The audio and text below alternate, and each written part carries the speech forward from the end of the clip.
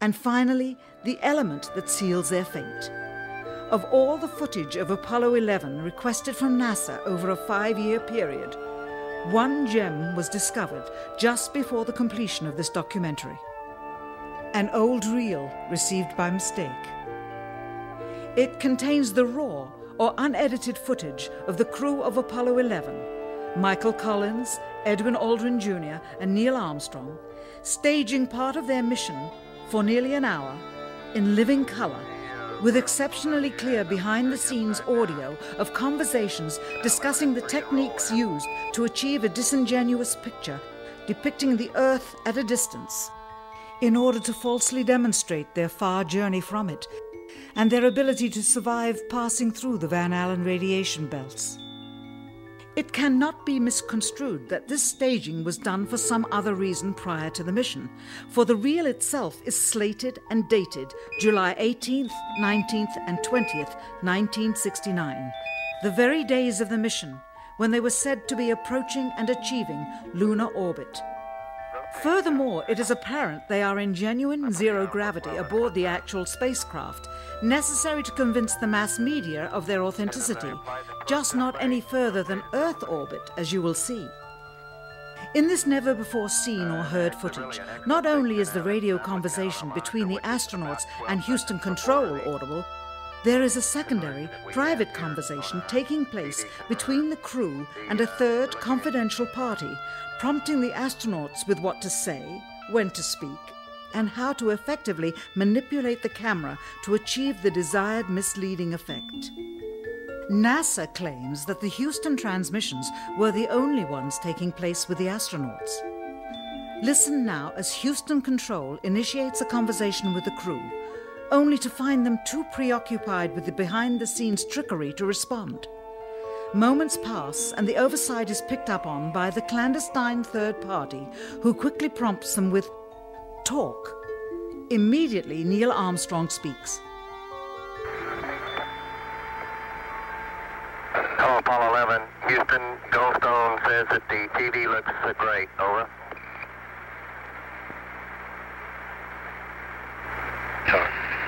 Okay, Roger, we're coming in on Earth.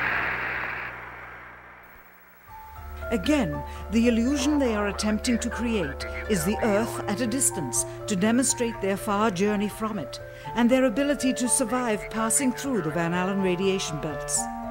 Understand, too, that only about 20 seconds of this raw footage was ever broadcast to the public, and these conversations discussing their deception were believed to be private.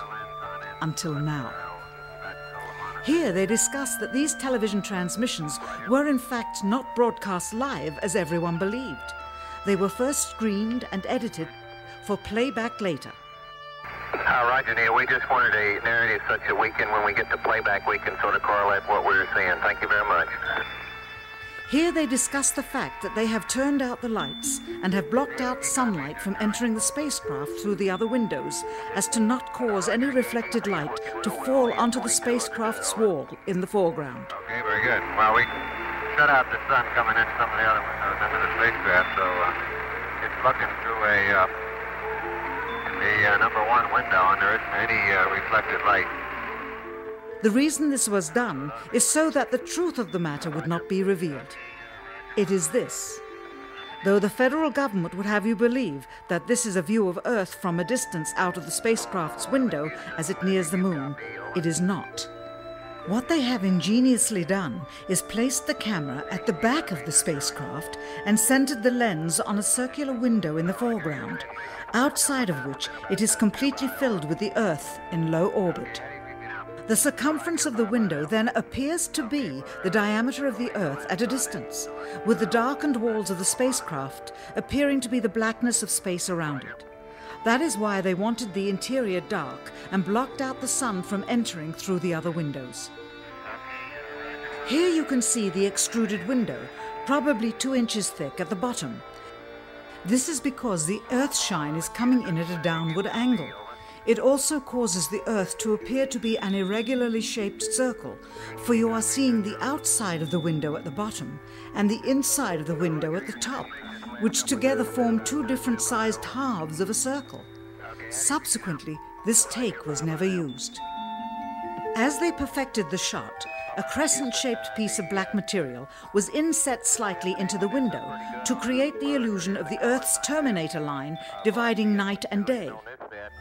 It is uncannily convincing. During this segment, intended to be edited and played back later for the worldwide television audience, dated July 18, 1969, Neil Armstrong condemns himself as he states that he is 130,000 miles out, or halfway to the moon, as the NASA flight log also states on this date, when he is in reality in low Earth orbit of a few hundred miles. Roger, Houston, Apollo 11. Calling in from about 130,000 miles out. Here, during another segment, also intended to air after review, Neil Armstrong falsely explains to the viewers how the shot is attained by putting the camera's lens to the window's glass, as it would have to be if they were the claimed distance away from the Earth. We only have one window that has a view of the Earth, and it's filled up with a TV camera. If the window was completely filled up with a TV camera, as he stated, then an astronaut's arm would not be able to get between the camera and the window, as it obviously does here in this outtake. South America becomes invisible just off beyond the terminator or inside the shadow. You can also notice how the astronaut operating the camera reacted to the mistake by attempting to pan away from it. Blue cast. See white bands of major cloud formations across the Earth. And This is a segment that they believed wasn't even being recorded, much less suitable for broadcast, for the lens was being zoomed out and the scene was being changed to that of an interior of the astronauts at work, and apparently the stop button popped back up on the recorder without notice. Here is the diffused work light that they used to see camera controls, but not throw light onto the spacecraft's wall. Here they remove part of the crescent insert.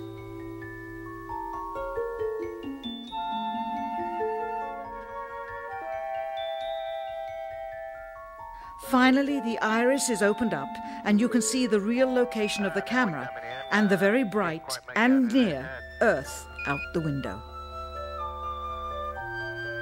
Here is the slate for the 19th of July, and the same shot of trickery on the 19th of July, and then the 20th, and the same misleading shot on the 20th.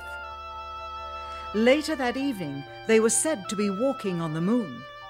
How can this be when they were in Earth orbit only 9 hours earlier, and the moon is some 3 days' journey away? Furthermore, if they genuinely went to the moon, why would they be faking any part of it? Why this trickery with the window? By faking being halfway to the moon, it becomes apparent that they did so because they could not even go halfway. It thus confirms that the stumbling block to their success was the lethal radiation of the Van Allen radiation belts.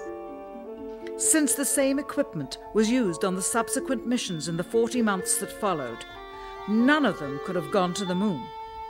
They only increased their proficiency at staging them. When some TV viewers of the second